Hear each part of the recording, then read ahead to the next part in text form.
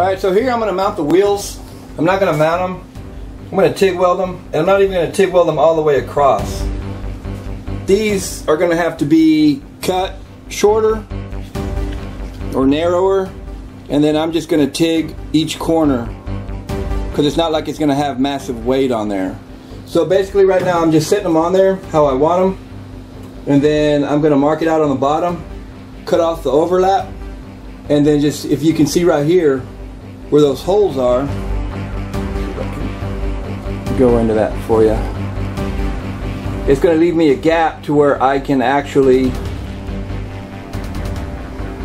just TIG on those corners. It doesn't have to be massively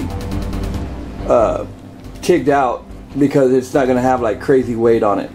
So let me cut all this out and then I will show you what it looks like afterwards. Alright, so with just this alone you can see where I'm going to cut on this. It's pretty much right on the edge of it. So I'm going to take that material off, that way it fits on there perfect. And then I'll show you what it looks like afterwards.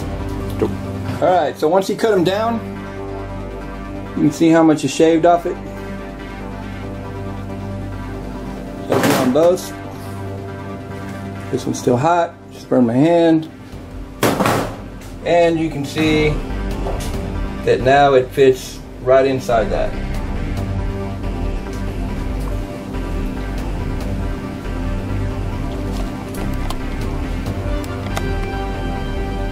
There you go.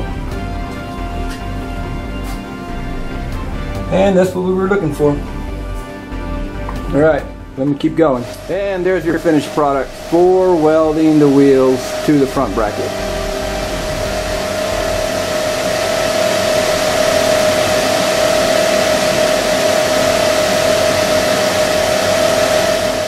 And so here we are with the wheels on. I took the wheels off when I was welding it. The whole reason for that is, if you haven't figured it out, all the heat from the tacking will melt the polyurethane. Even though the centers are plastic, it's still got steel on the inside, and these are ball bearings. They do, and they are capable of, one wheel is 300 pounds per wheel. So they're pretty strong. Just basic tacks. I didn't put anything crazy on it. I didn't weld it all the way across. No need for none of that.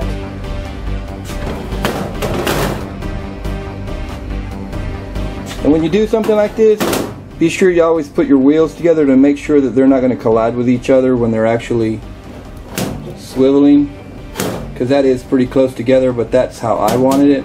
Let's mount it on the stand, see what it looks like, and then we'll go from there.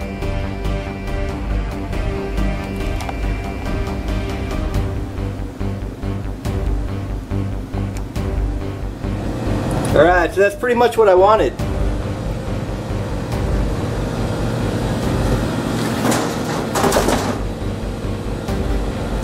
Just to narrow it up, make them closer together. You got sun here.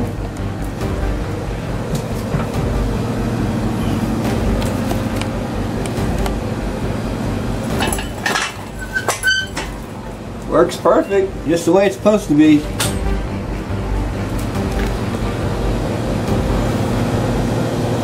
Now we just got to go to the back part of it, finish that up, and then we'll go into the painting process and show you what's actually going to go on it.